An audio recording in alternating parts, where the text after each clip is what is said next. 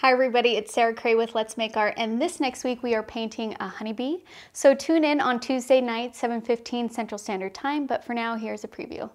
So I'm starting off with the outline of my bee, and I'm going in and I'm starting to put the black sections part on the end of the bee here.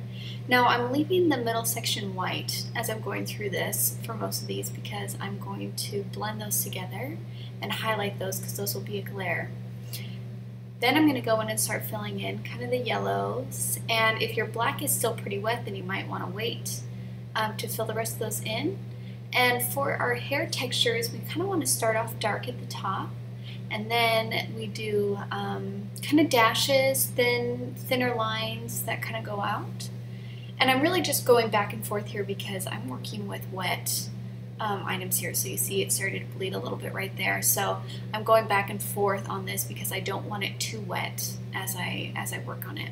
Now for my wing, I'm just going to start with the dark brown edge on the top, and then I just take water and blend that out. Now we want it to be a really soft wash, so make sure it's nice and light. Then I'm going to go in and fill in the center of my bee on the body here. It's a darker brown.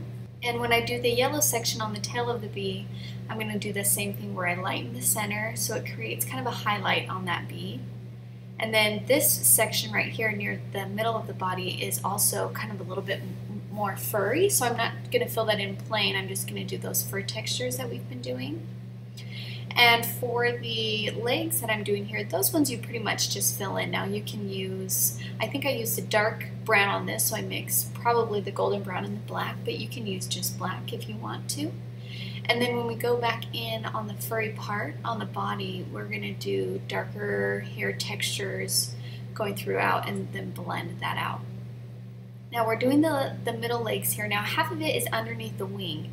So the part that's underneath the wing we're going to do a very light wash on, and then that way it's going to look like there is a transparent wing over that body, just with that value differentiation right there.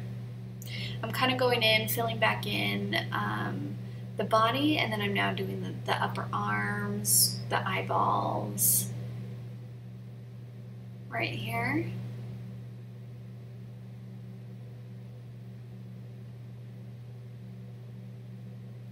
Now I've been using a 2 on the detail work, but if you have a round 4 or round 6, that's what I've been mainly doing for the body and spreading out the wings. But when I do like the eyeballs and the antennas, I mainly stick with a 2 because it's smaller, it has a nice little point on there.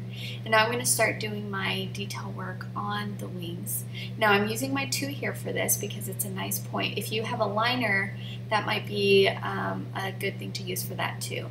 If you don't have a liner, then you can use your other brushes, but just make sure that your pressure is very soft, and that way you get a very nice line. I also have to kind of move my paper around so I can get that other wing going. So don't be afraid to move your paper around, whatever's more comfortable for you. Then I'm going to go and start filling in the eyes, kind of start doing the more detail work. Now with the eyes, remember to leave some white spots because we want that glare, and that's it.